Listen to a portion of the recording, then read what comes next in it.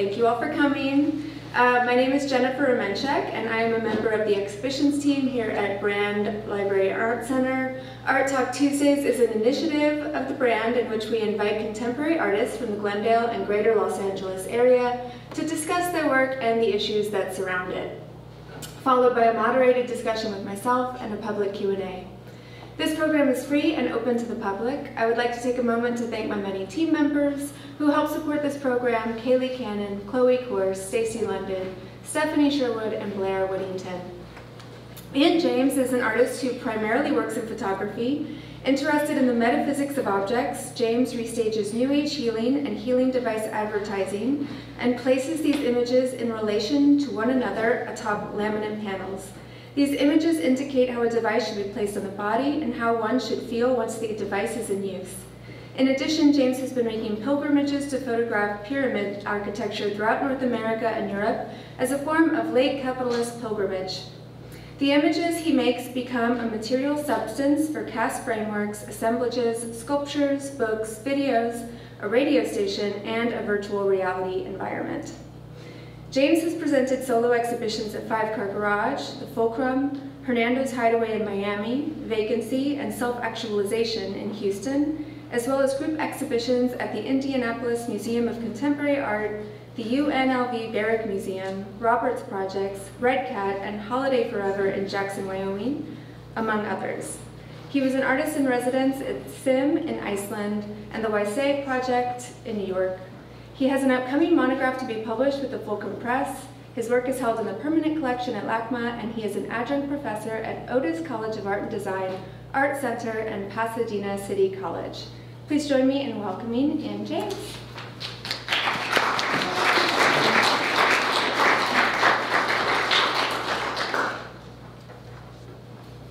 Hi, everybody. Thank you for coming.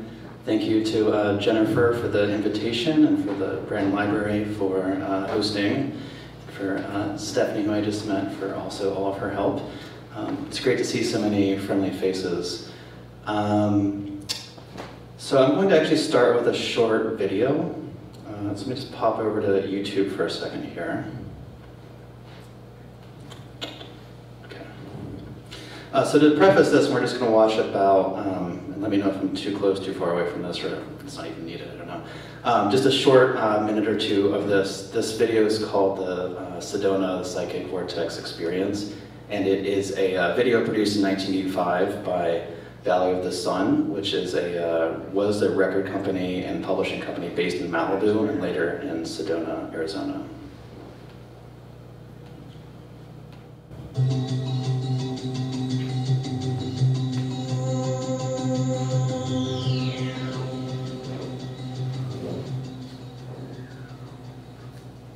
Once you've done this, one of the things that I like to do is to test the energy.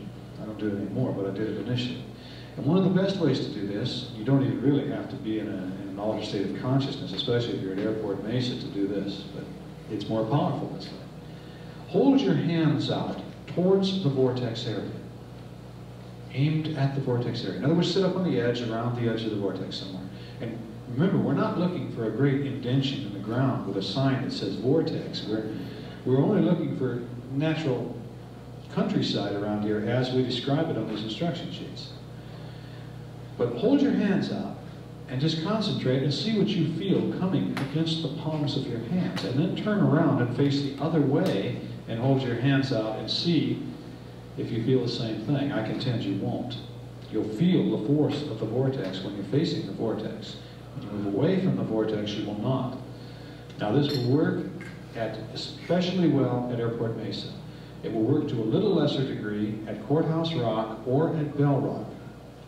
But you're going to have to just be away from the vortex a little ways to do it there, and then turn. It will not work.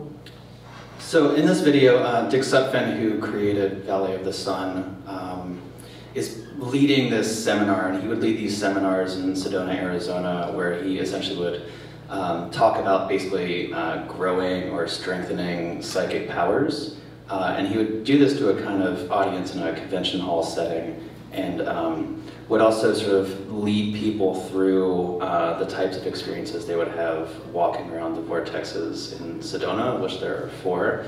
So it was this kind of two-tandem thing of sort of talking about the vortexes as well as how to grow your psychic powers, and sort of one hopefully leading to the other. So let me go back over to the PowerPoint. There, okay. There, okay, cool. There was 2 windows open at the same file. Okay. So the work I've been making, I kind of date it back to, say, around 2013, and it has a lot to do with this radio show that I was doing on K-Chung, and a lot of you guys are probably familiar. There's some people here who have been involved in K-Chung and also did shows on K-Chung, and I was doing a show on K-Chung called Healing Light Comfort Zone, and I was about 3 years out of graduate school. And the show was about New Age music primarily, from the late 1970s until the 1990s. And most of this music was made here in the United States, though some was made in Europe and also in Japan. And this sort of scene, which has now been kind of thought of as a new type of, or new kind of subgenre of American folk music, was never super prominent. And so the sort of benefit of that for me, and I had come from a journalism background from my undergraduate, was that I could essentially reach out and ask people that were part of this movement. And I started having them on the show and interviewing them. This is a still image from the live action TV version of Healing Light Comfort Zone, which this is with my co-host Meredith Carter and I. And we basically had a few of these musicians. This is Kat Ebel pictured here. And we basically had them sort of Skype into this kind of variety show that we were doing. So this is Kat Ebel demonstrating these collection of flutes that she had. We also had Yassos, who's a kind of New Age luminary, and J.D. Manuel. And these were people that I was kind of meeting through doing the show, and basically learning kind of more about their lives and why they started creating the music they were creating, their sort of spiritual practices, which are oftentimes kind of cobbled together from various sort of like Eastern practices and esoteric practices and old sort of ancient indigenous practices, as well as a sort of like technological component. And I was also collecting a lot of this ephemera related to this movement, cassette tapes and records. So there's a few of these. And I think my background in conceptual art and in basically kind of thinking about structuralism and post-structuralism and the sort of codes that make up an image became really intrigued about sort of picking apart some of these pictures, particularly those that were picturing the musicians or related people in this sort of like affect of looking wise or looking knowing or looking the part of if you listen to this cassette tape, you're going to feel the way the person pictured on the cover does. And that was really intriguing to me. There was a lot of recurring pyramid motifs.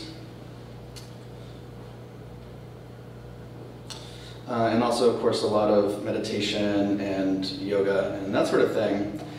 I also, as part of working on this kind of project, I was essentially just kind of assembling like an image archive. I was collecting a lot of these pictures that we're kind of looking at through just internet searches, as well as scanning them from books and buying old sort of metaphysical magazines and that kind of thing. And I started building out this image archive, which I'm still sort of doing to this day. It has, I think probably 2,000 or so images in it. And so as I started kind of, this is so to walk you through these devices, this one is a hand massager. This is a neck traction device that you inflate. This one I particularly think is incredible as an early Amazon Echo, which not only is a smart speaker, but it also would emit heat and vibrate. It had these various kind of settings, and all the advertising for it always had people like clutching it very intently, kind of like you might clutch a small child or a cat or something. And so as part of kind of thinking about these pictures, I started to envision this way that I would kind of contribute to the archive myself, essentially through restaging the pictures, through shooting new portraits, sometimes inspired by the photographs I was collecting, before before graduate school, I worked at Getty Images, and at Getty Images, I worked in the sort of stock photography generation department. And one of the things we were doing is we were always sort of updating previous images from the collection to new kind of like trends and colors and standards and that kind of thing. And so this idea of a never fully fulfilled kind of image archive was something that was really exciting to me. So I started making these portraits initially. I was interviewing some of these kind of New Age luminaries. This is Yassos, who lives in Marin County. And so I went up for a weekend and interviewed him and hung out at his house for a day, and also saw friends and did other sort of related trips to this project there. But hung out with him for a day and shot this portrait of him in his bedroom in Marin County. The man we saw earlier in the conference center video talking about vortexes, Dick Sutphin. This is a photograph I made of him in Sedona, and he is in his YouTube broadcasting studio, which is in a side bedroom of his house, and he had this printed vinyl Sedona vortex behind him, which was kind of amazing because you walk out of his house and the exact vortex was actually there. This is J.D. Emanuel in his studio in Houston, Texas.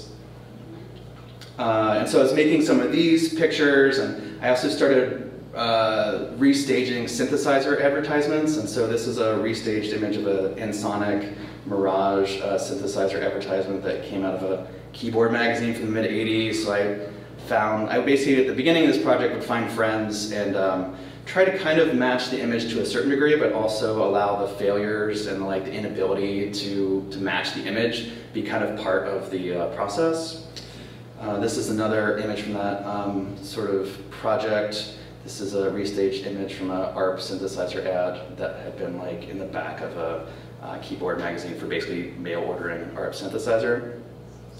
And the synthesizer became this like really like important touchstone for me in kind of thinking through this project. As someone that's like made their artwork and had a kind of close relationship with cameras and printers my whole life, and has sort of felt like I'm having this kind of literal relationship with another kind of being, this thing that Yassos had said to me when I was interviewing him is he was talking about these two interdimensional beings that he has been in touch with since he was a grad student in the jazz department at Stanford in the late 60s. And they were essentially telling him about this music that they wanted him to make, and the music was supposed to help with human beings kind of ascending to a higher plane of existence. And he couldn't figure out how to make the music happen until the advent of like the commercially available, the commercially available synthesizer. And once that synthesizer sort of came into being and he could afford it and get one, and this is like in the mid to late 1970s, he was able to kind of produce this music that he was hearing from these interdimensional beings who were instructing him to do this task. And so it was kind of this exciting thing for me to kind of think about, because he's essentially sort of talking about a piece of consumer electronics that's essentially becoming an interdimensional energetic channel to, you know, higher beings in other dimensions. And so I had been thinking about that sort of line of thinking and thinking about Jane Bennett's Vibrant Matter, where she's sort of talking about the possibility of consciousness existing within electricity, and that there's this universal, thus, consciousness through electricity. There was another book that was kind of important to this sort of growing project by Won-Young Kim, where she talks about consciousness existing on electrons, and that electrons thus being kind of engaged with like the production of electricity, as well as being involved in all matter in the universe. Essentially, it produces this sort of universal consciousness. And so thinking about that line of thinking, but then thinking how it sort of exists through cameras and printers and synthesizers in this case, was all kind of like this under thread running through all of this. This is another restaged image of a cassette tape we saw earlier, the Upper Astral Suite, which was an album by Upper Astral that came out on Valley of the Sun. These are some meditation goggles, and again, these are all images that I have produced that are sort of restaged from pre-existing advertising and instruction manual images, which sometimes people get confused about, which is also like kind of exciting that that confusion happens, because I feel like I'm, you know, sort of falling into the photographic kind of slipstream. This is a slider phone floating in some reeds. And then the way I tend to work is I tend to make a sort of body of photographs without really knowing how they're meant to exist. kind of basically generating material, almost like producing my own pigments, but in this case it's like producing my own photographs, then sort of decide how they should live. And this was a two-person show in Jackson, Wyoming at a place, sort of artist-run gallery called Holiday Forever, run by an artist named Andy Kincaid. And so this was kind of the first sort of concerted way of kind of thinking about these pictures as material. The images live inside these frames, and there are these retail type shelves that protrude from the front. And then there is this sandstone wallpaper or kind of paneling that is behind. Sitting on the shelves are these various sort of objects of kind of like esoteric significance.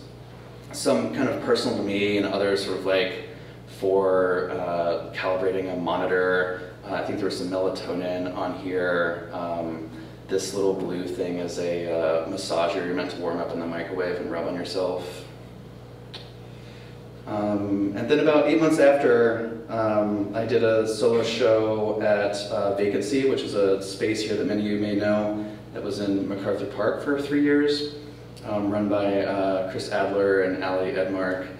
And this show was called Time in the Technosphere, and there was a mixture of these restaged device photographs in the show, as well as these kind of sculptures. And I tend to always kind of think about a show essentially as one kind of body, or one sort of work, and the work is then made of these kind of constituent parts that all kind of peel off and could be individual works, but are all meant to kind of interlock and perform the duty of making sort of one sort of, you know, work that is the exhibition. And for this project I started casting people from sort of actors and model casting websites, and I just used the same person for all these photographs. And I continued using this sandstone graffiti, and these sandstone graffiti panels, essentially it's a custom laminate that is produced from a laminate company, and I essentially gave them 35mm film scans of sandstone graffiti from Arches National Park near Delicate Arch. And I was particularly very much influenced, and still to this day am, of the writings of Willem Flusser. And this location where the sandstone graffiti was happening was really exciting to me, because it was this like place where the image and the technical image that Willem Flusser writes about kind of would get compressed. These people, tourists, were using, you know, simple things, probably old keys and whatnot, to carve into sandstone and write their initials or their tag, or, you know, who they're in love with, that kind of thing. And then meanwhile, we're also making tourist snapshots of themselves, of each other, that kind of thing. And so it was this like compression of those two types of image making, of the hand directly to the surface in the case of Flusser's ideas around the image, and then the technical image where they're using a black box and apparatus to render a picture. And in sort of Flusser's sense, he sort of talks about it in a Marxist discourse kind of way, where he's essentially talking about people not knowing how cameras essentially function, so you wind up bending your body and contorting yourself and flipping it this way and that way and sort of playing with the settings in order to try to get it to spit out images that you like. So he talks about how people essentially are functionaries or operators of these devices, almost like someone running like a lathe or something in a factory. So there's some details. The pieces in the show also had some of these acrylic shelves protruding from the image surface. But I left them empty in this case. I've been going to so many display stores to do research in South Downtown, and became really interested in the sort of possibility for them to hold an object. And some of the shelves are placed at angles so that they would sort of fail at that possibility.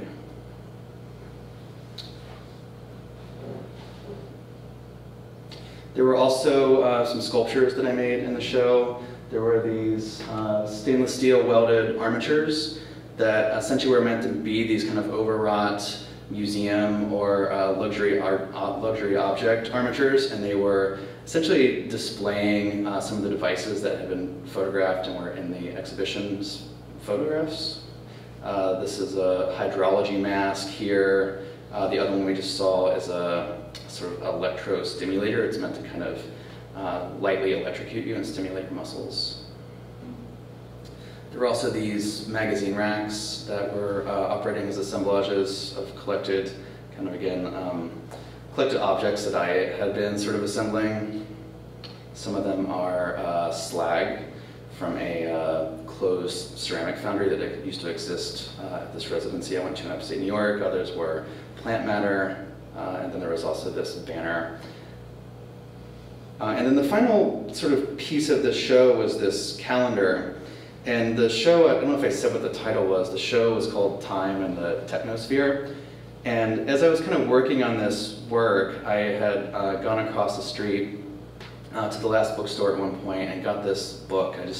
I found it just while kind of browsing, and it was by a writer named Jose Arguelles, who wrote extensively about technology and metaphysics, and he was very much interested in this idea of calendar reform, and particularly thought that human beings and our sort of calendars and the way we measure time and the way we sort of lay out sort of our years and all this kind of thing, we're essentially working in contrast, I guess, working against the natural rhythms of the Earth and the solar system and the moon and the larger sort of universe. And he thought this was causing human beings all of these problems, and that as a result of this, we were inventing all these technologies to try to fix the problems, and then this was becoming kind of a feedback loop that then was producing more sort of issues, so on and so forth. And one of my interests kind of in the device work was essentially kind of thinking about while these images, or sorry, these devices were meant to be sort of slotted into this kind of like new age kind of metaphysical healing technology, the thing that they were trying to heal you from were the maladies of like late capitalism, of dealing with like polluted water, polluted air, long working hours, all the sort of stresses of being alive. And so that these devices were sort of meant to be these kind of recovery sort of objects trying to prepare you to put you back to some form of you know, sort of ability to go back in and fight another day. And so I was feeling like he and I were kind of coming at this idea from different places, and that was really exciting to me. He also, his ideas, and I'm like very much oversimplifying what he is into, but he would very much illustrate his ideas with lots of graphs and charts to try to express them, and I saw a lot of artistry in how he was doing that, and that was really exciting to me.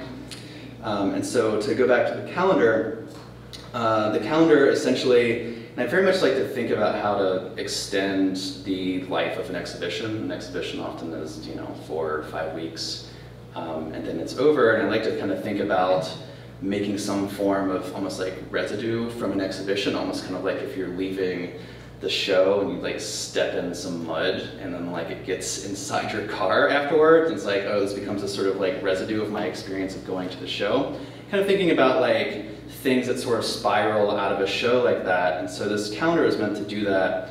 And there was writing starting on the 10th of December 2016 that then followed for the next 355 days or whatever. It ran until the end of November 2017. And it was one line per day that basically fulfilled an entire chapter of Time in the Technosphere, where he's essentially kind of talking about these preliminary ideas around calendar reform. So it became this way to sort of deal with the research for the show, also provide this like sort of like functional thing to people that they would sort of pull out of the show, but also make the thing kind of a failure too, because most people like to write, you know, what days they're going to the dentist or like picking up their kid or whatever from school, and there was essentially no room to write anything. And also the calendar ends at the end of November 2017, essentially leaving you potentially without a month in the calendar. So those kind of failures were exciting, and also a way to kind of help people understand where the show is coming from. And then to jump ahead a little bit, this is a show that I think a number of people in this room probably saw at 5 Car Garage, which is now, I think Emma's now back to calling it Emma Gray's HQ.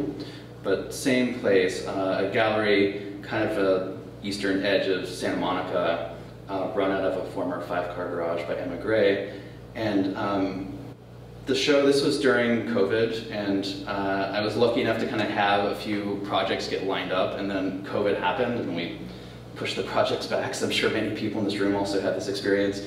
Pushed the projects back, and then COVID obviously kept happening, and so then we just went ahead and did it. And so in this exhibition, which is called Harmony of the Noosphere, I was wanting to make some evolved versions of these panel pieces, but I also, in kind of thinking about these devices that I was encountering, the hand massagers, but also kind of meditation devices and other things, and I had gone to this monastery up in Northern California called the Buddha Maitreya, the Christ Shambhala Monastery, and this was a place where they were actually making their own spiritual technologies, things essentially to help you meditate or help sort of cure kind of bodily disorders and this kind of thing. And so I'd been thinking about a radio station primarily because a lot of this work originated from doing the radio show, and I'd even prior to K-Chung had a history in doing a college radio show when I was an undergrad.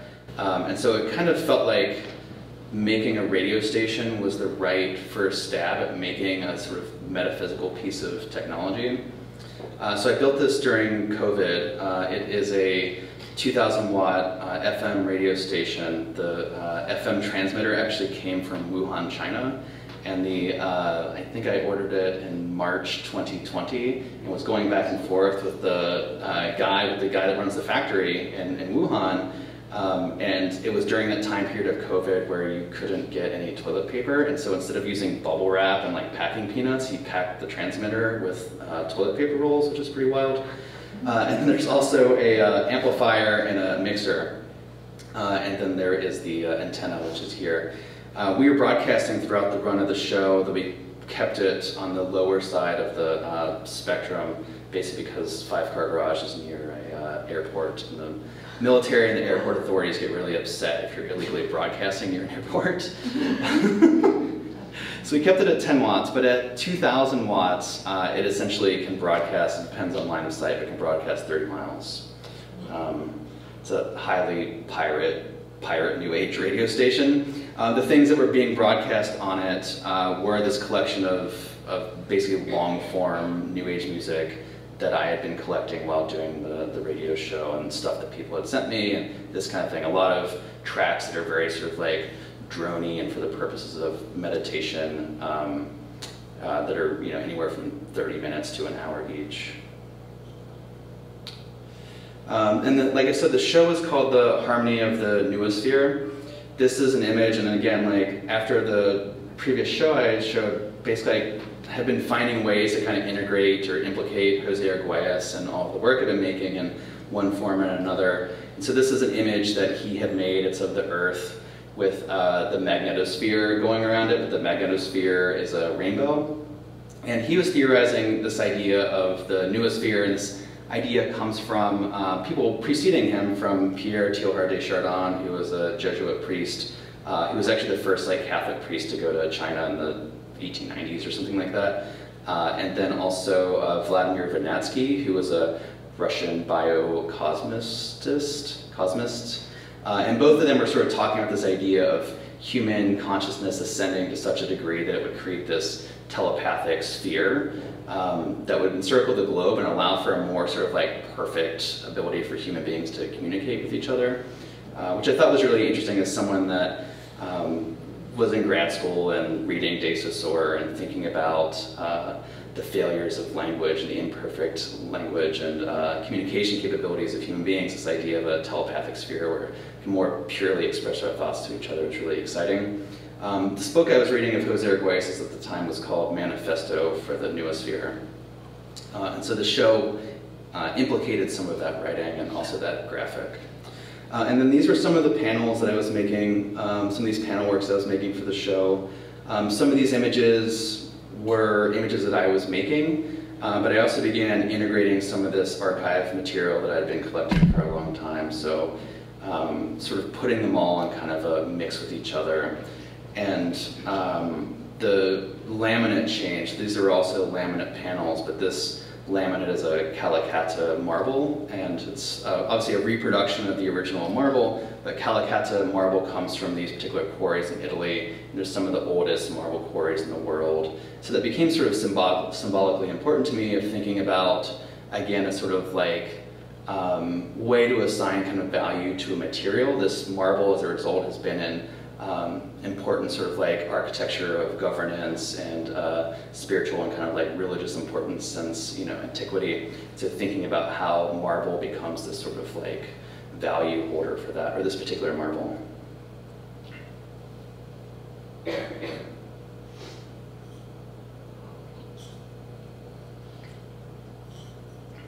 It's also integrating some of these engraved brass plaques, and some of these had graphics that came from Argoias as well, referring to human ascension.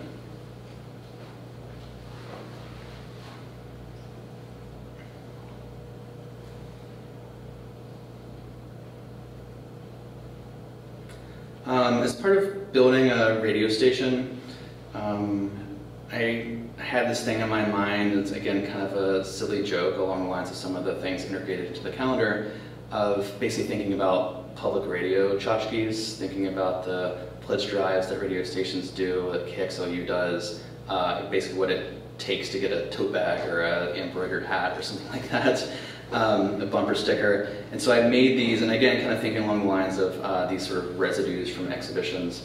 I made these enamel coins that are about 1 3/4 inches in diameter. And you could buy one of these coins from the exhibition to use to contribute to the growth of the radio station. And the radio station, the sort of like version 2 of it, is for it to go in this renovated travel trailer that is currently out in the high desert, but will allow it to sort of travel around and ideally elude authorities. And so you could buy one of these coins that came in this little coin box. Then you also could drop one of these coins into this sculpture. And so it's kind of like to obtain a coin was to contribute to like the next lifespan of the radio station, as well as to complete this sculpture that I had, which was kind of like a dumb sort of like charitable coin drop that I had taken apart and put back together. The next project I did during COVID was in Miami, Florida, Miami Beach, with Gladys Hernando, who was a curator that used to live here and is one of the founders of Joan. She had moved back and has been doing these projects in her domestic space. The space is called Hernando's Hideaway, and I did this show with her called Untying 6 Astral Knots. Really interested in kind of thinking about how, again, like images are elastic, and so in the case of this image here, you don't really see my cursor, do you? In case of that image there, it had sort of shown up in a previous work, and I'm kind of interested in how things kind of like have a seepage, how images don't really ever have a set form because of their elasticity and because of the ways that we can sort of like treat them in space and this infinite kind of myriad of possibilities. And so Miami being kind of in Hurricane Alley and it being very rainy and windy all the time, I wanted to make these sort of like spinning kind of photographs. So these were these stretched versions of this pre-existing picture put inside this kind of stainless steel crescent, and then when it was windy they would spin. There's also this print on the front of the house that was an image that came from Yassos that he had shot in a like New Age crystal store or something like that in the early 90s. I feel like it was like 32 kilobytes, and I expanded it to be 5 by 10 feet or something like that. And then there was also, which then just got like the fractal kind of pixel chunks really just became really beautiful. And then there was another plaque from him of the radial 5-dimensional being. And this show I mentioned was called Untying 6 Astral Knots. The sort of final component were these plaques that I made.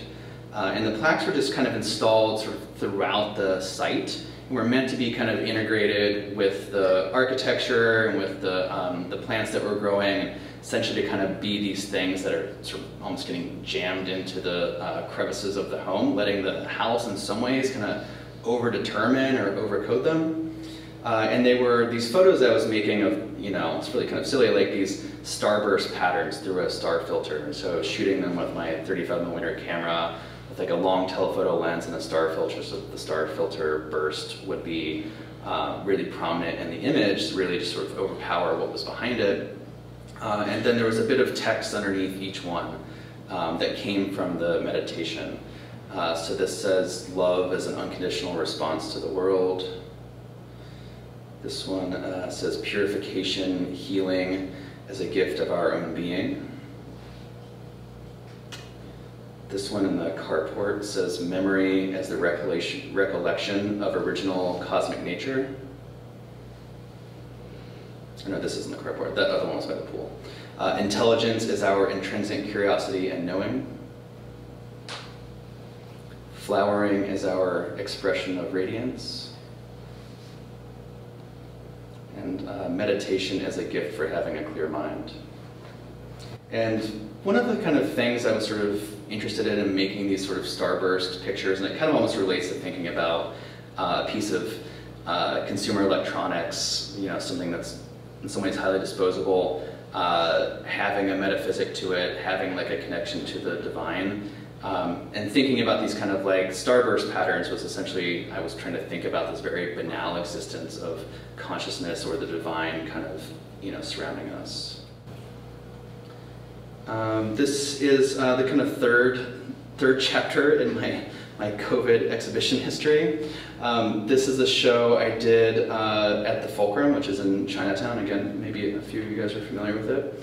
And the show was called Temple, all capitalized UR-Temple.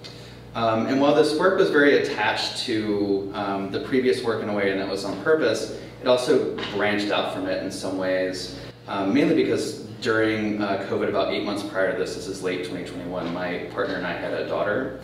And we had a daughter while living in Joshua Tree, while teaching remote, and while not really seeing anybody. We had her out there, and we didn't have family here, and so it was a very like amazing but also kind of isolating situation.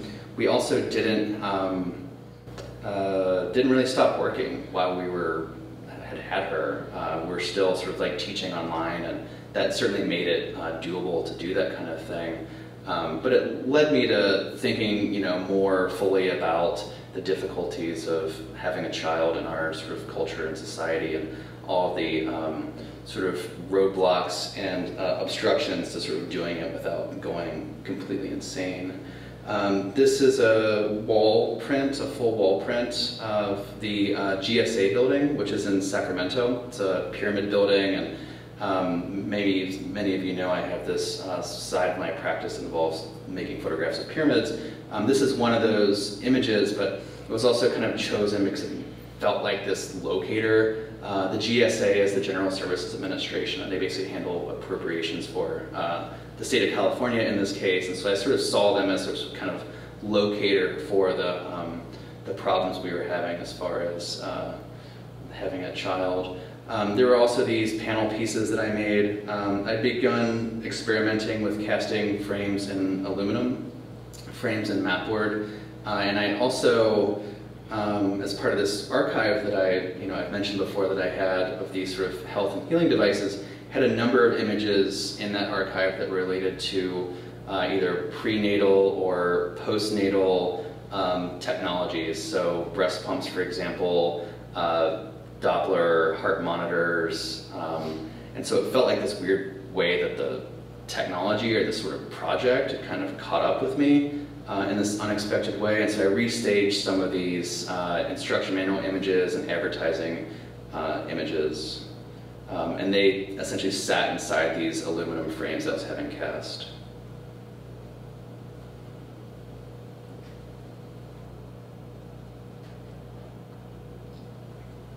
The aluminum frames had really started from this space of kind of thinking about modernist presentations of photographs, thinking about going to the Getty or going to the Met and seeing minor white images, and seeing images set into these kind of deep 8-ply mat boards with these wooden frames around it. And so I started making some of those and didn't feel entirely satisfied with them and how I was then putting my own photographs in them.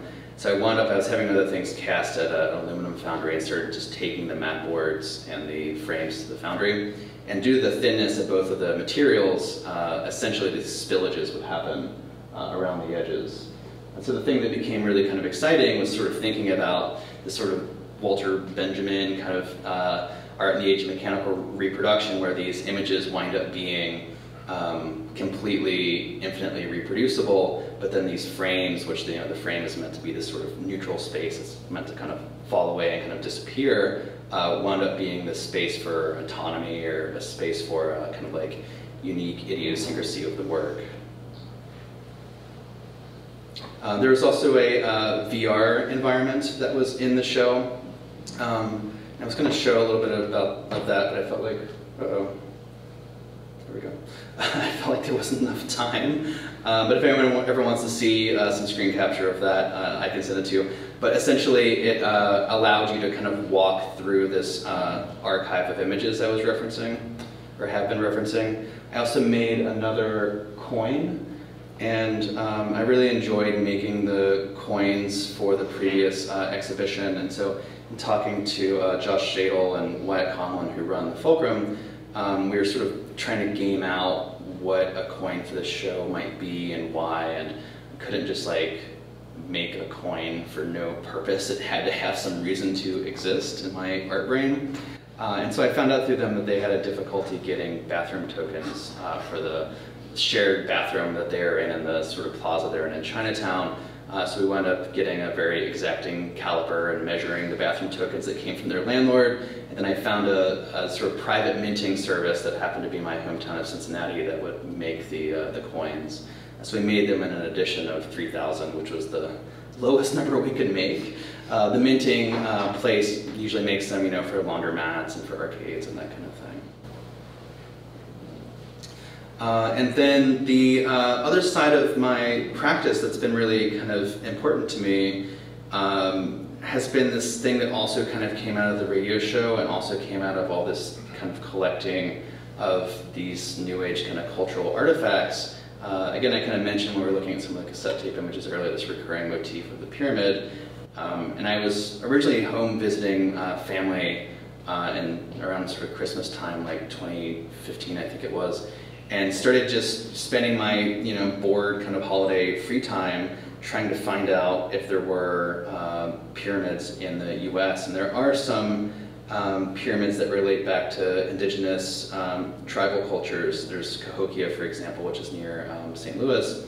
I was kind of very interested in the possibilities for new pyramids, for thinking about where this sort of form had been taken from antiquity in this very sort of Las Vegas kind of way, and emptied out and then reformatted in this sort of American kind of hegemonic sort of cultural production kind of facet.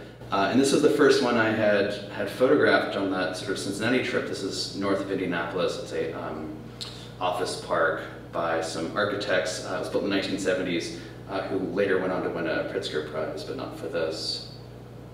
And I really thought it was going to be a one-off photograph. And as I started to do more research and kind of enjoy the process, one kind of turned into the next, into the next. This is the Bass Pro Shops Pyramid in Memphis, Tennessee, along the Mississippi River. This was the first time I ever went to Arkansas, which was to make this photograph, to cross the river. I literally had an Uber driver drop me off on the side of the freeway, and then I walked through like a farmer's cornfield and went and photographed this on the banks.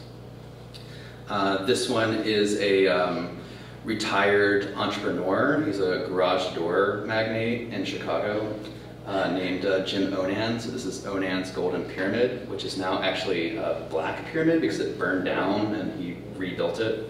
It previously had been one of the largest sort of clad in, clad in 24 karat gold. So I guess he couldn't afford to replace that part of it.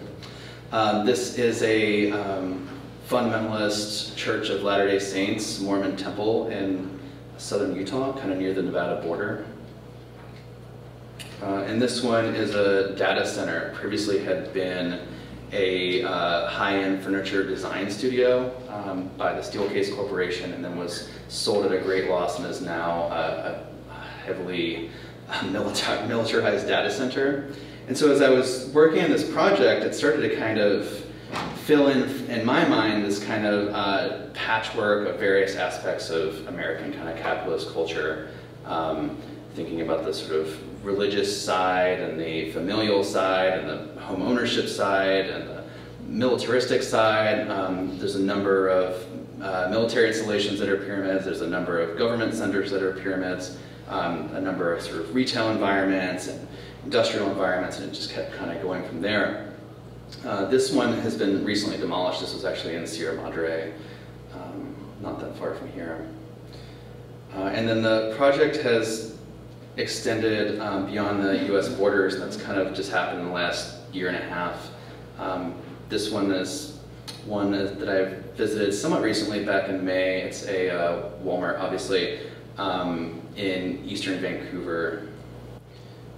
And as I was working on this, I kind of started thinking about like what it might mean to make a, you know, a sort of religious, spiritual pilgrimage along the lines of kind of thinking about the St. James Trail in northern Spain, or thinking about making the Hajj, or visiting these other sacred sites that people have made pilgrimages to, Sedona, Arizona for that matter as well, and what that might look like in a sort of capitalist mentality of traveling these various sort of like energetic kind of vortex sites that kind of relate to this sort of network of capitalist philosophy.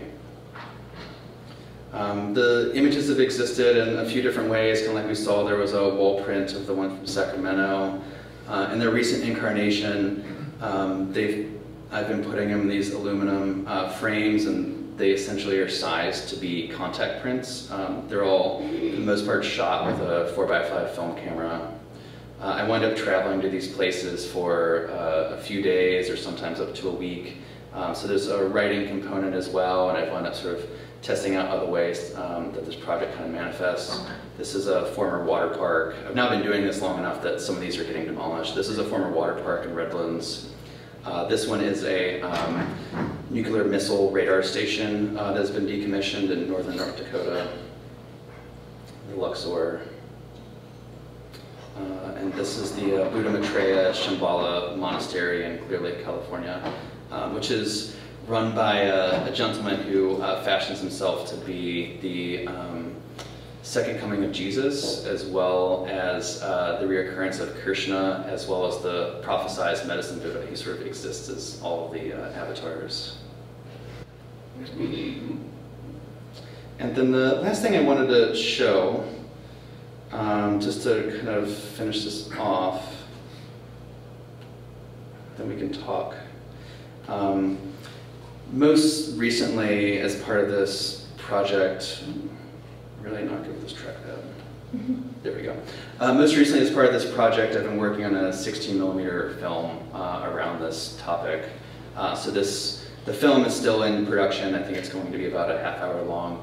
So this is a small excerpt from it, focused on that nuclear missile location we just saw, the Mickelson Safeguard Complex, which is in Nakoma, North Dakota, and it had been built in the 1970s with the purpose of being able to intercept nuclear missiles coming across the North Pole from the Soviet Union. By the time it was complete, and it was built out of so much concrete and rebar that it was meant to be able to take a direct nuclear strike, and people in North Dakota like to joke that North Dakota was like the 4th most powerful nuclear power in the world in the 1970s. There's so many missile silos out there, and there are missile silos surrounding this place.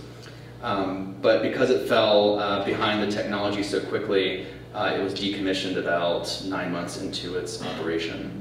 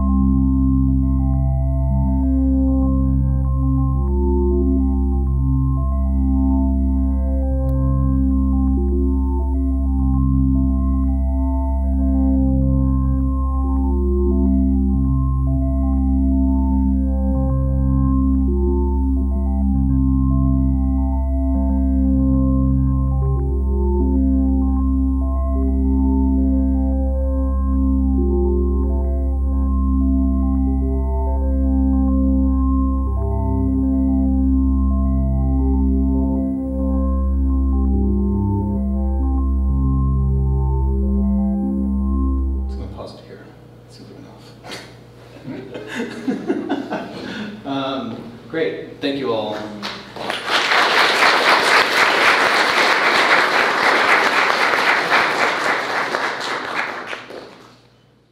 So I want to start out with, I think this is one of the big questions that I asked you when I came. You had some open studios. Yeah, back in July. Yeah, and I wanted to ask you again for the people, but also because, you know, answers change, you know. But I was really curious as to what proportion of your interest in these themes is more of a kind of like anthropological, ironic versus believer, sincere kind of, you know, interest. Yeah, I mean, it's a question that comes up a lot. Do I need to worry about this or no? Do we need to worry about this? Can you hear us back there? Somebody like cough on this and just stopped working too, so I'm gonna cough a bit. I feel like that question comes up with this work a lot, and it's interesting to me because I feel like it's like, I hate to sort of like talk about having like a toe dipped into both sides, but I think, and again, it kind of came out of doing the radio show and having a background in journalism. I think from my art background, I very much come from a place of like wanting like primary experiences and like primary research as a way to kind of inform the work that I'm making. And so a lot of this came out of like wanting to go talk to these practitioners and also wanting to go sort of like have these experiences. Like in the case of the Buddha Maitreya monastery. And so it's like this space of like trying to, wow. Do you want some water? I think we need a new tea. Trying to basically understand a space and take in that information and then think about essentially how to process it. So it's like, it's kind of a mixture. And like in meeting the, some of these musicians I'm talking about, they had these kind of religious, spiritual practices that were very kind of cobbled together, but were also like not fully serious. And so that was really interesting to see someone, I mean, I don't know, I grew up like Catholic, for example, and there was a very regimented way that Catholicism obviously functions, and that was something I like ran away from a young age. And so seeing people having their metaphysical practices and their like belief system like in a constant state of evolution was really interesting to me. I also think that like I'm very, very like confident in like acknowledging that I don't know everything and using that as like a place of exploration and also like sitting comfortably with the unknown and with the sort of like ability to kind of comprehend that like human knowledge is still expanding and our understanding of the universe is still expanding, our understanding of how sort of like electrons move through a slit under observation is still, you know, a work in progress. So allowing myself, I guess, to be open to all these possibilities that people, oh my God, thank you. People were positing and just allowing that stuff to sort of be this kind of like content and, you know, sort of like production that would exist in the work. Yeah, that makes sense. And I forget if we talked about whether, I forget if you told me that you were raised Catholic, because I was going to ask also if you were raised in a spiritual or religious home. Catholicism is also like so varied in the experiences of, it's such a big religion, first of all. And some people are very religious but not spiritual at all. Some people are very spiritual in that religion and usually also religious. It's a pretty religious religion, but you know, like you have mystics and you have all sorts of people. But it's just, it's interesting because you went to Cal Arts, I went to Cal Arts, and like, I remember from that school that one of the things that I learned there was, I mean, it's a lot of big words, but it's actually a pretty simple idea, that the sort of problem with spirituality from a sort of postmodern art school consideration or perspective is that it relies on essentialism, which is essentially the idea that like you can have a symbol that doesn't need a context. You know what I mean? That you can have a truth that doesn't need a context. And that's sort of like, the opposite of like what most postmodern political theory or political looking at art. And I don't really know where I'm going with this, but it's just sort of interesting to me because your work kind of skirts the line of that a little bit. Because it's not really, you know, it's not a manifesto on any sort of spiritual perspective, but it's certainly not totally like cynical either. You know what I mean? There seems to be like a lot of, probably because you talk about all these primary experiences, which I'm assuming meaning you go and you talk to those people directly. Yeah, That's go to what the site, go talk to people. In the case of like the photographs from Tacoma, like I went and basically stayed there for a week and met townspeople and got to know them. Primarily as a way to get onto the site, but also to know the history better and the kind of like vibe of the town and that kind of thing. Yeah, it's a lot of work just to make fun of something. Yeah.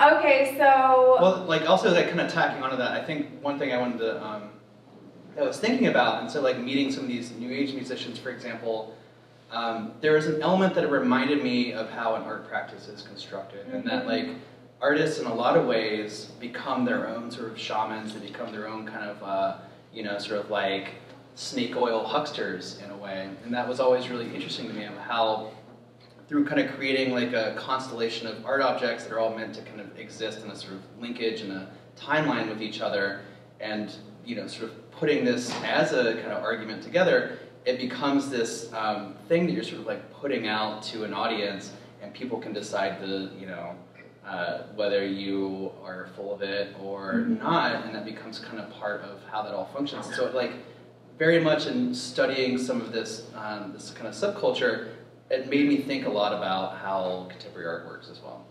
Yeah, and also when you think about it, I mean, being a contemporary artist is kind of like a ludicrous idea that takes a lot of faith, right? Essentially, because you have no idea what's going to happen and there are no guarantees, and how are you supposed to make a life out of this?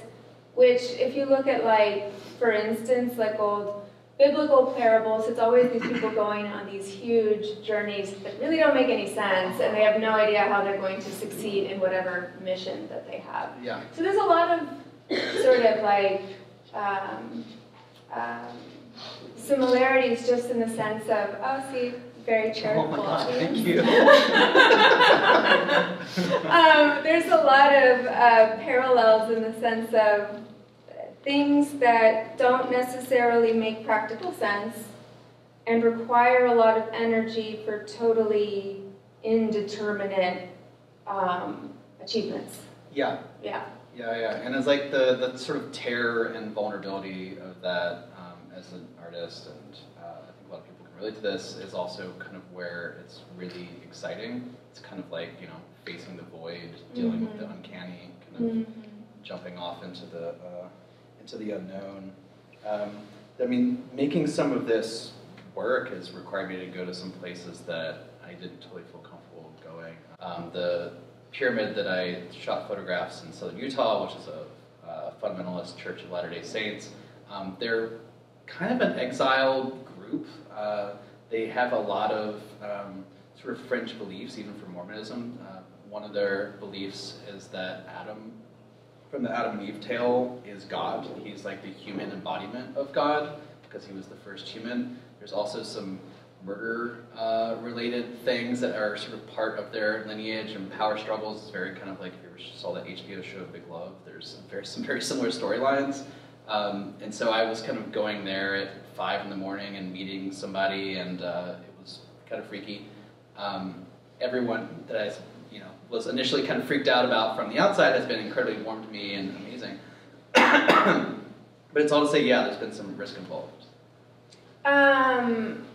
This is just for my own curiosity, but are you, I've just been watching Encounters on Netflix. So have you thought at all about incorporating like UFO, I don't know, some other stuff, metaphysical maybe, beams of light? Yeah, I mean, I guess I think about that from the relationship of thinking about like consciousness existing on these subatomic particles.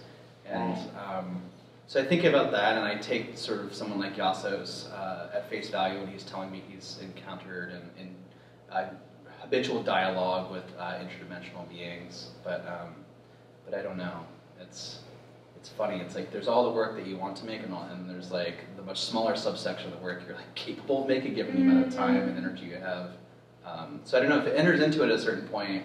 I would consider that, but it's kind of funny. Like now, having done this pyramid project for about 8 years, people send me pyramid locations all the time on Instagram and through email and stuff, and it almost starts to feel like this like project that like now owns you in a way. Like the pyramids are this like albatross around my neck, and this thing I'm like sort of trying to complete, but there's always more and more and more and more and more.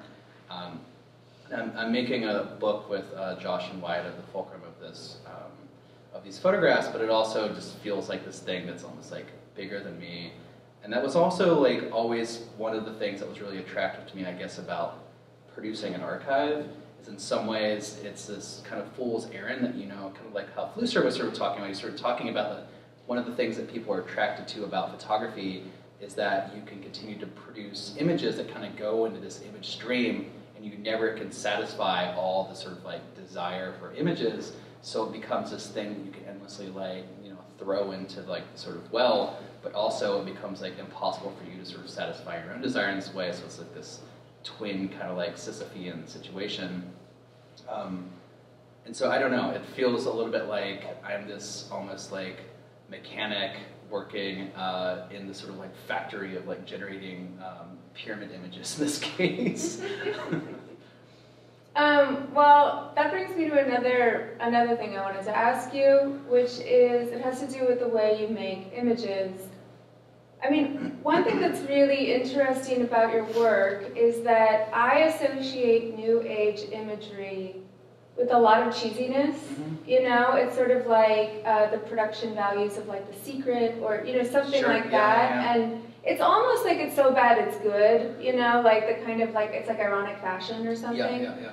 But your images, I wouldn't call them so bad it's good. I mean, I feel like you use a lot of like sophisticated, you know, when I see something of yours, if there's something that looks cheesy, it looks very intentionally cheesy, because it's usually contrasted by something that looks pretty slick. Yeah. You know, and I was just wondering about your thought process or building that tension. Yeah. I mean, I do have it's funny, like always trying to articulate what all your interests and where they lie are. I'm very interested in vernacular imagery, and a lot of the sort of research content that's led to this work, this kind of archive I keep referring to, is very like provisional imagery. They're like studio photographs often for the kind of product-y stuff, but oftentimes, you know, they're not very high-end. There's a sort of like low-end, low technique to them. And so in trying to restage them was also trying to kind of replicate that failure to a degree, but my failures would be different from their failures and that kind of thing.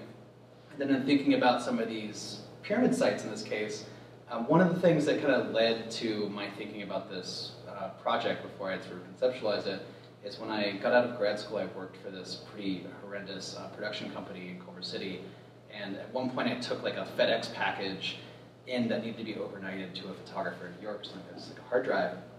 And at the little like FedEx like kiosk there, they had like off to the side of the sort of retail counter a photograph of like the FedEx headquarters in Memphis. And it was like this photograph made of the sort of like FedEx kind of like mothership, which I thought was so amazing to kind of, you know, think about being at the branch office, and maybe you're like a new like FedEx employee and you're like, one day I'll get there. And at the same time, the image was made in kind of like, you know, high noon, like broad daylight, you know, the grass wasn't cut, like it was the middle of the summer, so the light was super harsh. And so it was this weird thing of like, it's this like honorific image, but also it fails to sort of perform that in so many different ways because of like, you know, sort of technical whatever failures. And so I was very much kind of thinking about that with these like pyramid pictures, and I would do a lot of research to see how other people have taken photos of these, because, you know, probably comes as no surprise that there's a bunch of nerdy pyramid enthusiasts out there. And so I would see how other people have taken these pictures and use that oftentimes as a kind of model for how I might approach it. And so that kind of like attempt to be like honorific but also have it like fail is definitely like a sort of ground I'm trying to find. And it's interesting, like I'll have studio visits with people and they'll come see some of this work, and sometimes they're like, oh, like this one really looks like aliens are ready to come down, or it's some kind of interdimensional channel. And then other people would be like, you know, I kind of thought you would like make it more glorious looking, you know what I mean? So, I don't know, that failure is like definitely something I'm sort of striving for. Yeah, it's really subjective when it comes to that kind of stuff. It's funny, it actually does surprise me that there's a niche group of people going around photographing pyramids. Yeah. But that's just me. And I've been sent these maps from people, and there are a few websites that are very kind of like GeoCities, Angel Fire, late 90s, early 2000s era, where people are just listing these pyramids with like a, you know, JPEG that's like 26 kilobytes next to it. It's amazing. It's really amazing. I wish I could find ways to integrate all of this stuff into it, because it's really beautiful. Yeah, well, that's sort of where that question about the essentialism question came up. Is that specifically with pyramids? Like, do you ever find yourself speculating why pyramids, or like, I don't know, do you ever think about that? Just pyramid, pyramid, pyramid. Why are like so why many they pyramids? are why they are so important? Not like why did you choose them, but why are they so repeated? Yeah. I mean, it would be impossible not to speculate on that. For sure. Yeah. I mean, it's obviously this form that is repeated since antiquity, and something that human beings feel attracted to for all these reasons. I don't know if it's just because it's pointy, or if it sort of does exist as this kind of like energetic channel. Like, for example, it's been interesting, this friend of Evan Walsh and I, who's here, Chris McElrath, who is a high-end fine art photo printer, he and I were making one of these as a print for somebody, and we were looking at test prints over the course of a series of weeks, and at one point I came in to like look at the final with him, and he's like, I just can't stop looking at it. It's just like it calls to me. And so I don't know, I kind of feel like there are these sort of primal codes that hit our brains in various ways that are hard to sort of qualify, and so maybe the pyramid is functioning in that way. Yeah, and it would also be hard to even know what the meaning of that would be. Like why it would hit your brain in a certain way. You know what I mean? Even if it did do that, there could be an infinite number of reasons that it wouldn't necessarily, it would be speculative. Well, and there's like, you know, I'm definitely interested in absurdity and failure to a certain degree. So where these buildings have been built to kind of satisfy, like for example in Tempe, Arizona, there's a inverted pyramid that is a city hall. There are others, you know, built, like there's the basketball arena in Long Beach. There's the arena that is the Bass Pro Shops, but had previously been an NBA arena. Like there's certain ways that the icon of the pyramid like satisfies this thing for human beings, but like as an architectural kind of like entity, they're like an extremely wasteful sort of like amount of space.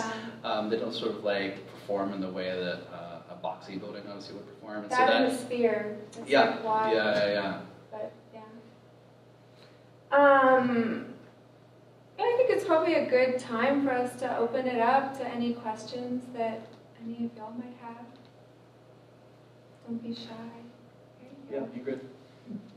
I'm wondering about, so collecting, I made a list of, you collect a lot of stuff. You collect the archive of prosthetics, or you call it something else, the pyramids, the gurus, silos, music, the VR piece was a collection of art, as I recall. It's an action of the folder on my hard drive that was the sort of photographic research of all this stuff. And then the coins, the collectibles. So I'm wondering about the impulse to collect. Where does that come from for you? It's a good question. I mean, I think even just being a photographer, you wind up basically having collections as a result. You know, you're like making lots of photographs. They go in boxes. The negatives go in binders. The images go on hard drives. From working in commercial photography, things would get sectioned off into different kind of like file formats and file sizes in all these different ways. So, I mean, I think there's like the collection aspect, but I think there's also like maybe from even going further, it's about sort of like categorization as a way to kind of understand something. And I think we see like this, you know, impulse that humans have to sort of like categorize everything as a way to sort of like make sense of our environment, as a way to sort of understand something. As somebody that has been, you know, sort of thinks of themselves as a photographer, but also like makes photographs exist in these other ways, like that at times has been confusing to how people want to sort of like slot what it is that you do. And so as far as like my collection of things, I guess it sort of is along those lines. It's like I also have like a record collection. I have a very sort of like organized like series of folders on my computer devoted to sort of like artists and art movements and that kind of thing. I've never really thought about myself as a collector, and I do tend to like to get rid of stuff, but I don't know. I guess this is the collections that I'm into. Instead of getting into stamps or like fine whiskey, I got into pyramids. And those, all those like posters, and I really loved those images. I mean, I kind of like the cheesiness of New Age imagery. Mm-hmm. Like, I'm into it aesthetically, unironically. I'm clearly a fan too. And it's funny because you were talking about like the wise people. You know what I mean? They look so wise and calm. But it's funny because whenever I like listen to like, I do all that stuff. Like I listen to like the cleansing, like the 483 hertz or whatever. 432. Yeah, whatever. You know what I mean? Like they're always telling you some hertz is gonna like change your life. But and like I always believe it. Like every time I see a calm face on there, I'm like, that's how I'm gonna feel, and it works. Yeah. Well, I guess like there's that for me, but I really, and you know, I kind of describe this as thinking about conceptual photography and thinking about commercial photography, and also just thinking about like structuralism and post-structuralism and the denotated and the connotated within a sort of sign and symbol is like for those images of that like that wiseness and that calmness. There was this like thing of like just thinking about like affect and gesture and how you sort of like demonstrate to somebody that you're wise and calm. Yeah, and then why you would be attracted to that. Again, it almost kind of goes back to this like idea of like being a huckster, being a shaman. There's this. I mean, I highly recommend everyone should go at some point. There's this convention that happens at the LAX Hilton. Usually it's around like Valentine's Day. It's called the Conscious Life Expo. And it's a 4-day thing. It starts on like a Thursday and ends on a Sunday. And it's a lot of these people all kind of coming together, and it really is a sort of like catch-all. And unfortunately, as we've kind of seen in our sort of like post-Trump world, there's been a space where people like almost like uber kind of like hippie, metaphysical, kind of new age, and whatever folks have found a way to kind of connect with the sort of conspiracy theorists of the right and the back. And so unfortunately, in the back of the sort of political spectrum, so there is a little bit of that there, unfortunately, but it's like people making these kind of sort of health and healing devices meant to help your body or help you meditate. There's also lots of seminars around kind of like UFO encounters or ancient aliens or the ancient sort of like builders of the megaliths and all this kind of stuff. And a lot of this like aesthetics, like I've gone there as research basically, all sort of happens there across a long, interesting weekend. So, you mentioned the conceptual commercial. Are you trying to kind of tie that? Because there's like the stock photography and like selling artwork as well. And then with the the photography of like commercial electronics, you talked a little bit about that. Is that a conscious thing for you would you mass produce your stuff? Would you mentioned working like as a mechanic. Yeah. Would you want to stimulate that more within the dissolution of that variant? Well, it's funny, like there's kind of two ways I sort of think about that question. One of them is like as I started to cast people from casting services for these pictures, a lot of them would comment to me. They would be like, "Oh, that's where like working in the studio. I've got the studio light set up, and I'm making these custom backdrops and things." And they are sort of commenting that like I'm basically performing this e-commerce type of photography, of which they're very used to and getting hired to do all the time. So it's kind of like, well, why are you making this and this art object that nobody wants? Why don't you just go work for? Why don't you go work for a company and like shoot these devices for real, or shoot sweatpants for real, or yeah, just do the thing. Allow yourself to get sort of like absorbed like into the mechanism. And so that was like always this weird thing where I felt like I was kind of working in parallel. Like prior to starting down this sort of path of making the work I showed, because I did have this like experience working at a stock photography company, and we were actually going on photo shoots and remaking stock images for the collection. There was this like space where I then wanted to make, and this is after a few years later after graduate school, where I wanted to remake stock photographs, and I was collecting all these stock catalogs that had existed in the 80s and 90s, and initially asking friends to sort of restage this thing and thinking I could build out this sort of like collection and build out this archive, and it would obviously be this like impossible task that like no one person could do alone. I don't know if I could do it, like actually just kind of like join the sort of dark side, so to speak, and go shoot this stuff. I worked in commercial photography for a little while as like a digital tech and an assistant and things, and like didn't love doing that, so I have this weird sort of relationship to it. I guess I didn't mean doing that literally, but applying the, you mentioned making the coins and stuff, like even, like selling the calendar as a product. Yeah. Something just like kind of thinking about that. Yeah, I don't know. I mean, those editions, for example, like the coins are an edition of like 100, and the calendar was like an edition of like 30. If they were to get mass-produced like a cause doll or something like that, like I don't know. I've not been presented with that type of an opportunity. I don't really see, I mean, part of what's been sort of weird about making this work too is I'm sort of dealing with such a narrow kind of like time period, a narrow maybe like it takes a lot to sort of understand maybe what's going on with the work, so maybe that isn't in the cards. I need to simplify it more to make a more pop cultural icon. Yeah, I mean, I appreciate that. Yeah, I don't know if I answered your question. No, I mean, I just kind of, I was interested in the kind of cross-pollination between, because it's like, because artwork is commercial, right? It has to be commercial on some level. So like, there's like, you know, mentioning like the FedEx building picture, it's like not pretty, but it's like, you know, that's like as commercial as, you know, anything that's very beautiful. Yeah.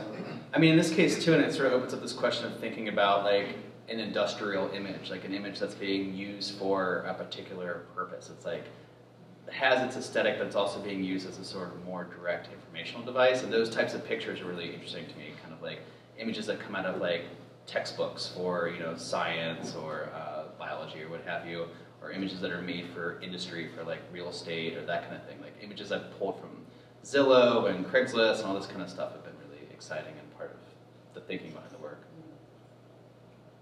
I think there was one in the back that...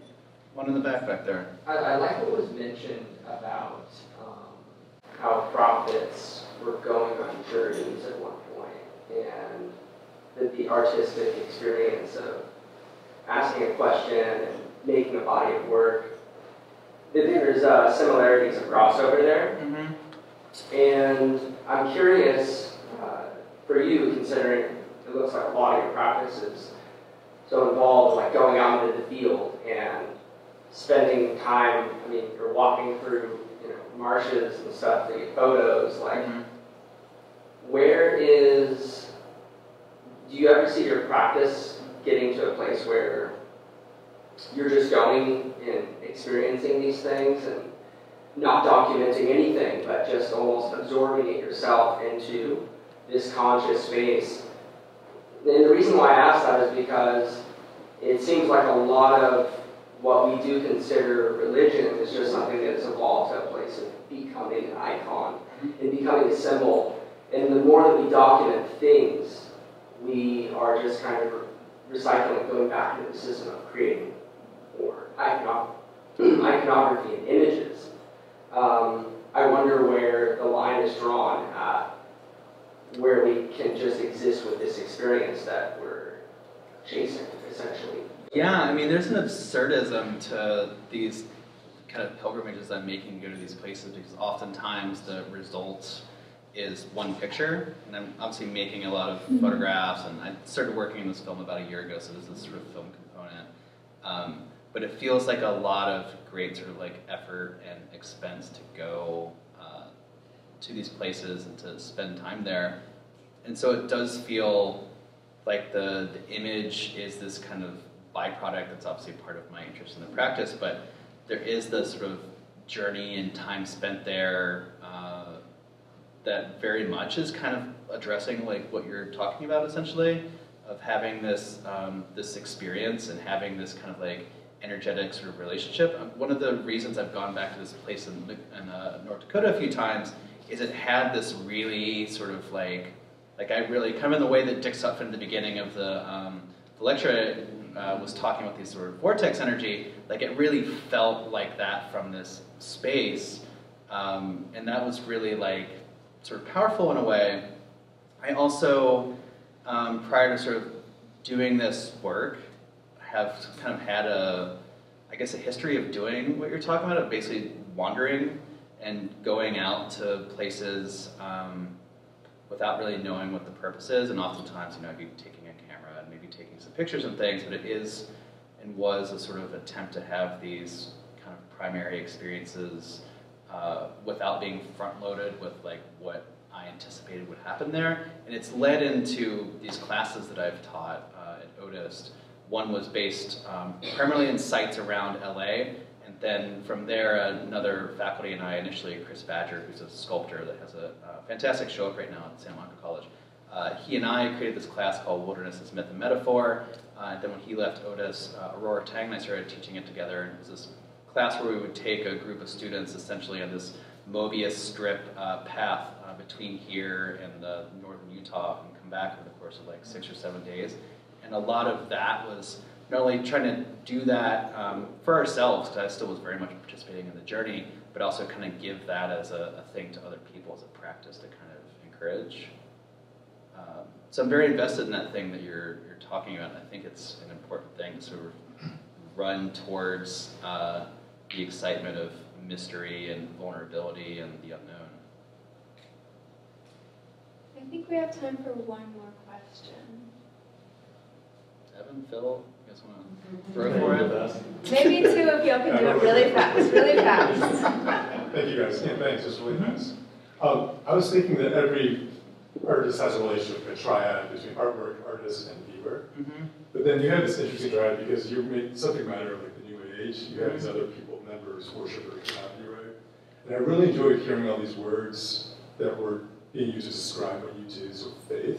Mm-hmm. It's really interesting. And then you described the fool's errand of being an artist, the Sisyphean process or Sisyphean act that we experience. Mm-hmm. And then you talk about Husserl and you know, how it talks about the functionary and the kind of the myth around that, or the lack of consciousness as a functionary. And it made me think that, and I never thought about this about continuing to work, but cruel optimism is so, I think, important for so many people, or so many positions in that triad.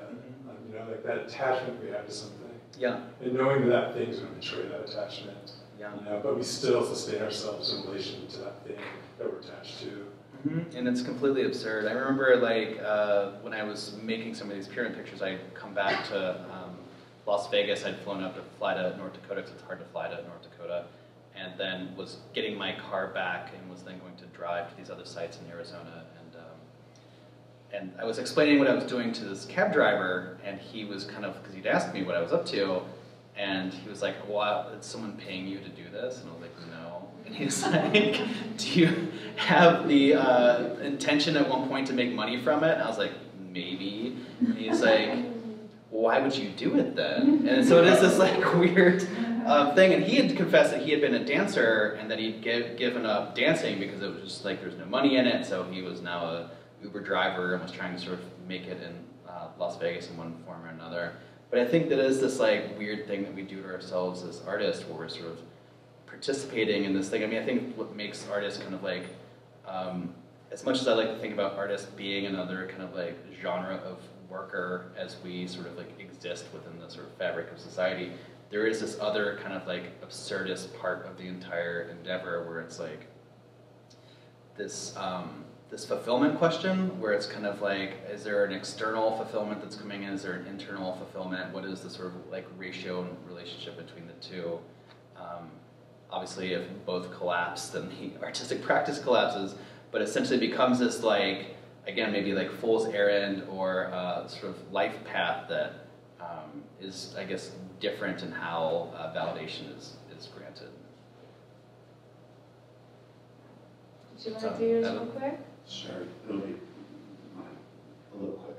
So I guess the thing that I'm noticing as I'm like looking at this whole body of images and thinking of everything is that you're choosing and working with this form of the pyramid, but there aren't any images of ziggurats or of the ancient pyramids of Giza, and it's very rooted in the modern built environment. And I wonder if you could talk about how you like came upon that, or like what it is about this like built environment investigation that's different from the kind of like core spiritual shape of this pyramid thing.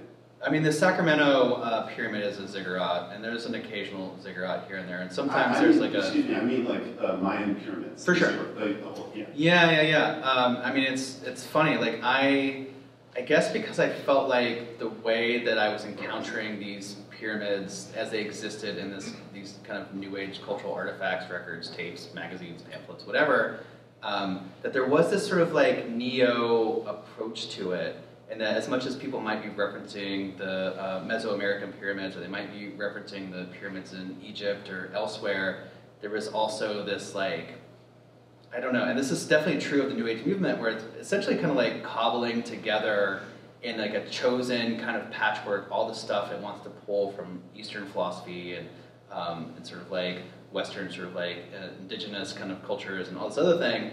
And so the pyramids in this case, at least in the ones I've been choosing to photograph, felt very much like this, you know, a very kind of like Las Vegas sort of approach of like taking this antiquated architectural form, like dumping out all of the reasons why it existed in the past and what the sort of cultural kind of legacy was there, and then, you know, building it out of sort of, you know, wooden studs and, you know, very cheap kind of building materials, and then filling it up with all this kind of like American kind of like culture and virtue. And so, and pretty much all the ones I have photographed are post-war pyramids. There is one that I have photographed that's in eastern Pennsylvania that was built by some Rosicrucians after the Revolutionary War and still stands. But most of them are very new, and also like, as a result, don't seem to last very long. And so that was a really like interesting kind of like facet for me to focus on, was to think about, I guess, this sort of like emptying out and this sort of copy of a copy and this sort of like replication facade, and also the kind of short, intentionally almost short time period that these places would last. I guess the quick follow-up, forgive me, is I guess that seems to me like a metaphor for image making, right? Like the pyramid is a vessel without the like the content. Is that something that you think about in terms of image making as well? Well, I do think about like that images are these sort of flawed communication devices, and that an image never really tells you why it was made or what the photographer's intention is, and so it has to sort of travel along with some form of context, you know, a person that explains it, a caption, a brochure, a newspaper, you know, article paired with it. And so without that, then this sort of like, you know, this image, this thing that's so indexical and can sort of show the viewer so many things that you can sort of like glob on with your sort of assumptions and your sort of knowledge base from your life, also at the same time like doesn't explain its like reason to exist. So I think there's certain elements maybe of the pyramid photographs in that too, of like, really, I mean, this kind of started as a like, why do these things exist and where are they? And so yeah, maybe there's a verisimilitude between those two things. All right, well, I think that's a good place for us to end. Be sure to check out, it's closed now, but come back and check out the exhibition, It's About Time, across the way, and feel free to grab pastries and tea and water on your way out. And let's all thank Ian again for his presentation.